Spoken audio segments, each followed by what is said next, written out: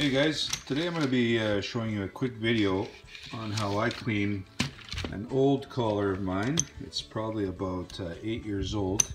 And as you can see, it's pretty nasty. It's got a little bit of mold on the leather itself. So I'm going to take you through some of the steps that I do to clean this up and make it look brand new again. So first off, I'm going to be spraying an alcohol and water solution. This is just going to be to basically try to remove some of the bacteria that's on the collar itself, remove some of the mold that's on there, and give it a good cleaning. So I'm going to put some alcohol on the cloth, and I'm just going to rub it into the leather really well.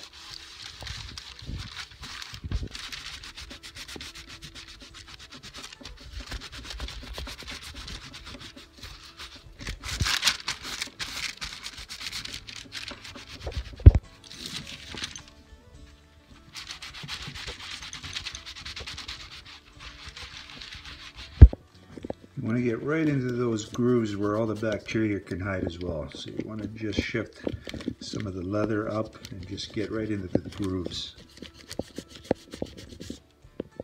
Okay, now that we've cleaned it with some alcohol, what I'm going to do is just put some oil on it because we've removed some of the moisture from the leather because of the alcohol. So just pour a little bit of neat's foot is what I'm using. Put some on your sponge. And then just keep rubbing it into your leather this way. That way it's going to rejuvenate and still do some further cleaning, but it's going to add some lost moisture because of the alcohol evaporating on the leather. Some of the alcohol sucked a little more moisture out of the leather, so it's important to get that back into the leather, make it nice and moist again.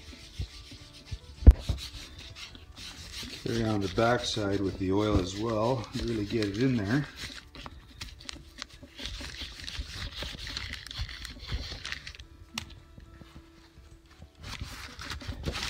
And then give it a good wipe, get rid of that excess oil, which gives it a bit more clean. And as you can see, it's already starting to improve things. And it removes a lot of that extra filth that's on there. So after I oil it and just wipe off the excess, you're going to see that you're going to get some scraggly hairs like this. So what I do is just take a blowtorch like this, small blowtorch, and I very quickly just go right over the edges of the thread and just eliminate some of that excess frayed string that's all around the collar. So very quickly. You don't want to put too much time on it or you just burn the leather. Now, because as you can see, sort of the white thread that's been on there years ago has turned quite dirty and filthy. What I'm going to do is just dye the collar in black just to cover everything up. Now you can certainly leave it the way it is if you prefer it this way, but I think I'm just going to make this whole process of rejuvenating this collar by adding some dye to it, making it look brand new again, or try to make it look brand new again. So I'm just going to take Phoebing's dye. It's an oil base, and I'm just going to dye the whole collar all the way through.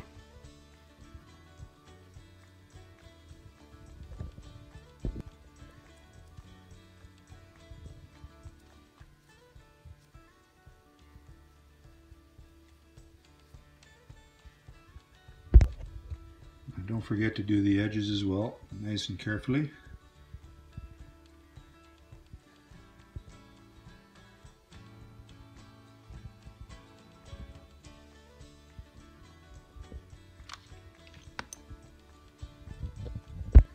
So on this old dog collar, you'll see that the dog has got his teeth into it and it's sort of separating the leather there.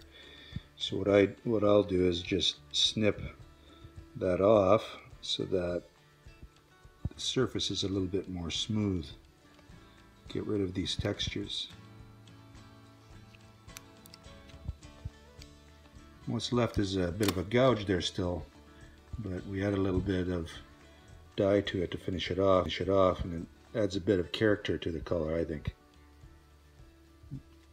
it's kind of hard to mask that. We can't really fill that up, but we can certainly make it look like it's a well-weathered, characterized type of collar now.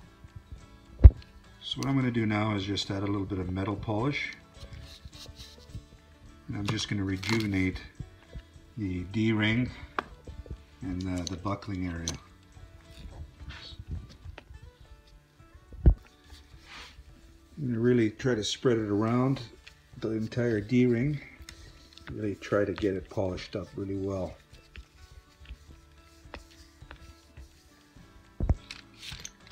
Okay, so now that I've done that step of polishing the metal, I'm going to let it sit a little bit because the leather is still fairly moist from the oil.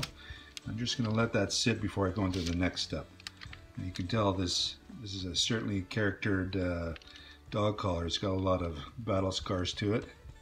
So we certainly can't get rid of that, but I think it's going to add a little bit of character to the whole spectrum of this dog collar.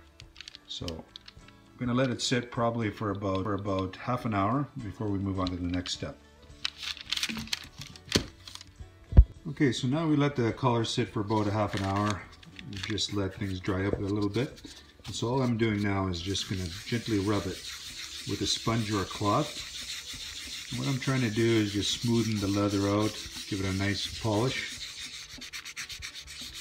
I also mentioned earlier that I was using alcohol with water mix to clean the leather, and also followed by the oil. Now, with these particular leathers that I'm going to show you here, you do not want to do that.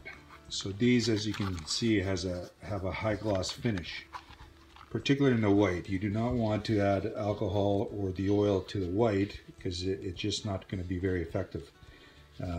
It'll strip the white dye on there, the process, and it'll ruin the finish of these patent leathers.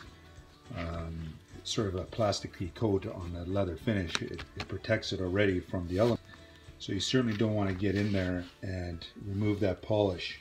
So if these are ruined, then it's going to be a lot more difficult to rejuvenate these type of leathers as opposed to basically a latigo leather or a harness type of leather such as this here. So what we're going to continue doing is just keep rubbing so that we polish the leather up nicely before the next process. Okay, so once you're done rubbing the leather, what I'm going to do now is add a leather finish. And this is just called the Super Sheen. You can get this off any Candy Leather retail outlet or online. And so what I'm going to do is take some of this leather conditioner and finish and just put it over the leather itself. And I'm just going to let it sit in there and let it soak through. And what this does is just help it protect against a little bit of moisture. It's not going to fully protect it against the elements, but it'll give it that added extra layer of protection. And plus it'll make the leather stand out a little bit better. It'll give it a nice glossier finish. So we're just going to go ahead and apply that overall to the whole collar and just let it sit for a little while and then do probably 2 coats.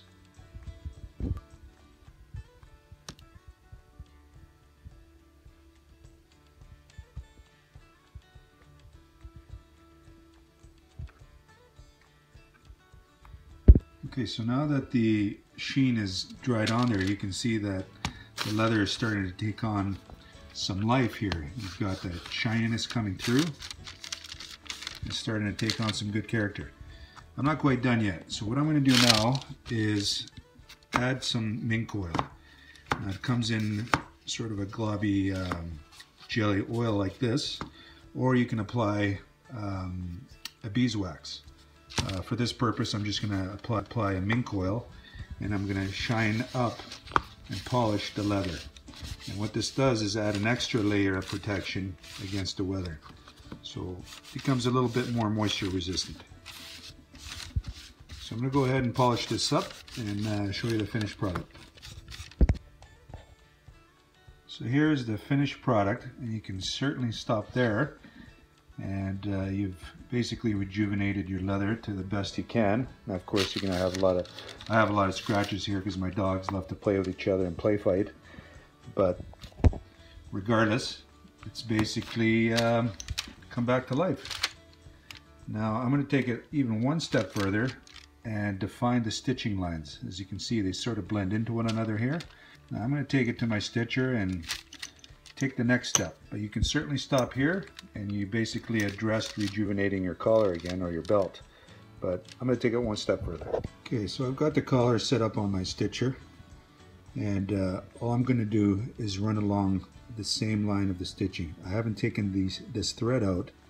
I'm just going to go over it again just to clean it up a little bit. You can certainly remove it, but it's going to be a lot more painstaking, and for the sake of just making this video a little bit quicker and the process quicker, I'm just going to go over the lines again. Plus it's going to give it that extra bit of strength anyways. So I'm going to carry that on.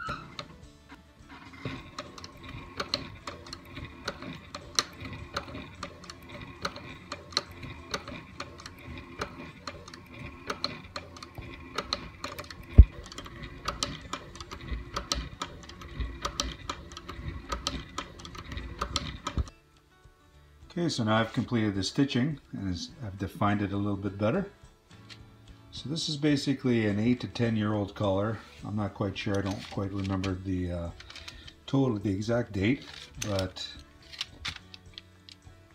it's looking pretty good considering where we started from. Of course, we can't get rid of those nasty marks there from the teeth and claws and stuff like that, but that's basically pretty good. Good for another quite a few more years. Let me know what you guys think.